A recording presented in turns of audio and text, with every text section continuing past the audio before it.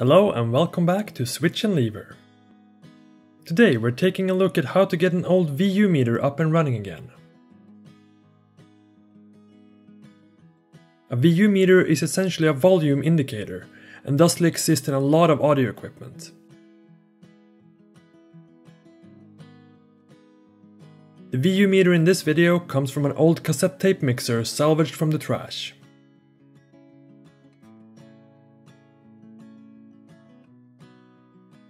In this video you will learn about programming,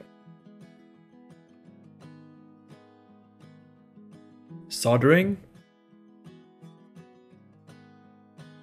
and problem solving.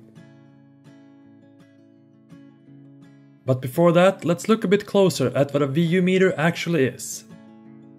The meter itself shares many similarities with a regular DC motor. The needle is mounted on a copper coil between two magnetic poles, much in the same way a shaft in a DC motor is driven. Thusly, we can also drive it in much the same way as we would a motor. However, unlike a motor, the VU meter will return to its starting position when not being fed power. Therefore, if we constantly feed it power, the needle would simply max out and stay there, and that's not really what we want. To vary when and how much power we feed to it, we will use a microcontroller, in this case the Arduino. We will also hook up two potentiometers to change two values which control how the needle will react.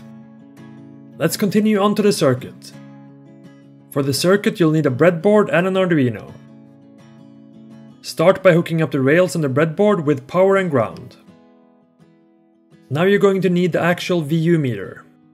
To run it from the Arduino, you may have to reduce some of the current flowing from the Arduino pin, and the easiest way to do this is using a resistor. For this meter, an 18 kΩ resistor proves sufficient, but your mileage may vary, so do experiment. Since the VU meter is much like a motor, it can generate back current when it's returning to its zero position. To prevent that current from traveling back through the wires and potentially damaging your microcontroller, we need to add a Zener diode between the positive and negative leads on the VU meter. The Zener diode only allows current to flow one way, essentially acting like a one-way street, and will stop any current trying to travel back through the wire. Hook up the VU meter with the resistor to the Arduino, and the other lead to ground to complete the circuit. The two final things to add are the 10 kΩ potentiometers. One is connected to the analog pin 0 and the other to analog pin 1. And both are connected to power and ground. They will act to control the motion of the needle on the meter. Here you can see the circuit in a more schematic way. To hook everything up, we need to solder wires to the leads on the back of the VU meter.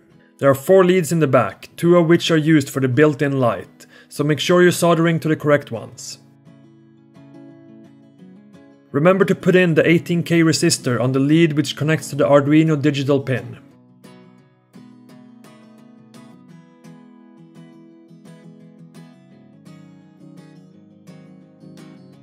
It's then wrapped in shrink tubing to provide both a strain relief and to prevent short circuiting. Since we forgot to put in the Zener diode, the shrink tubing was removed off camera, and the diode soldered in and shrink tubing replaced.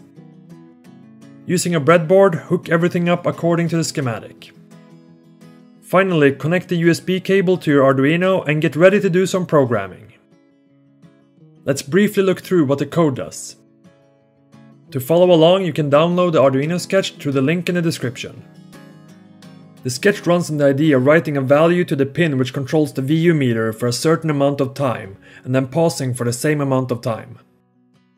This creates the jittering you can see in the needle, and will also give you an idea how long it takes for the needle to reach between the minimum and maximum values. We're reading the values from both potentiometers on the analog pins. Though, since the potentiometers return values between 0 and 1023, and the digital pins write values between 0 and 255, we need to fit the greater range to match into the smaller range. This is done with the map function in the Arduino code. To be able to control the delay between writing values, we map the other potentiometers to another range, which will serve as the milliseconds of delay. In this case, the maximum value is 200 milliseconds, or 0.2 seconds. You can experiment with this value for other effects. Finally, we write these values out to the Arduino digital pin 6. First, the value of how high we want the needle to go and for how long it will stay there. After that, we write the value of 0 to free the needle and then another delay to allow it time to return. The values you're sending to the VU meter are also fed back to the Arduino serial monitor, so you easily can see which values work for you. This can be useful as you may want to find values which works in your application. Upload the sketch to the Arduino and start twisting those knobs.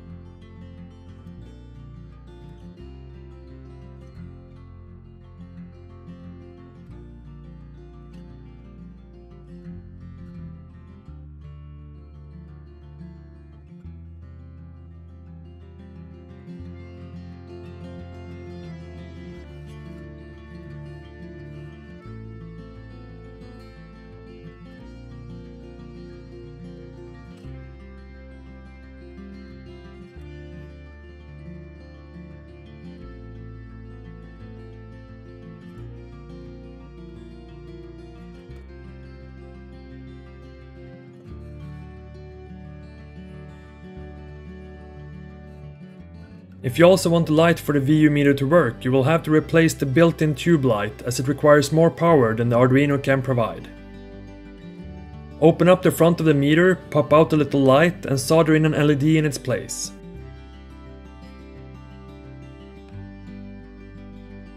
Next, hook up the leads in the back to a digital pin and ground on the Arduino and follow the LED example in the Arduino IDE for how to hook it up.